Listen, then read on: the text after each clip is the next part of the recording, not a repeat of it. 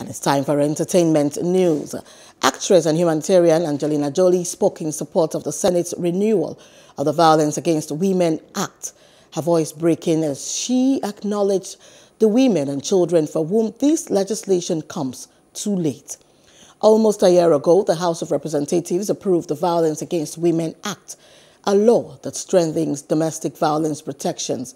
It was originally sponsored in 1994 by then-Senator, now President Joe Biden, but expired in 2019, and Joe Biden campaigned on renewing it.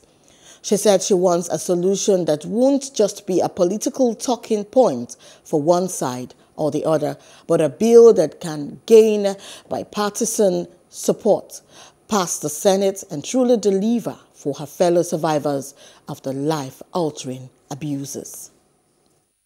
I can think only of everyone who's been made to feel powerless by their abusers, by a system that failed to protect them.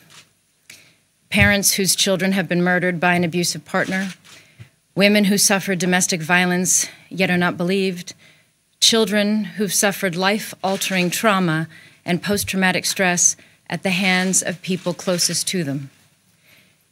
Anyone who's been in those situations will tell you just how far they feel from the power concentrated here in this building.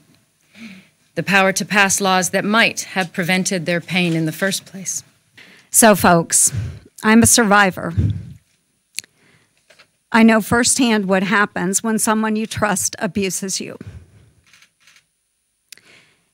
I want to come to a solution that won't just be a political talking point for one side or the other, but a bill that can gain bipartisan support needed to pass the Senate and truly deliver for my fellow survivors of these life-altering abuses.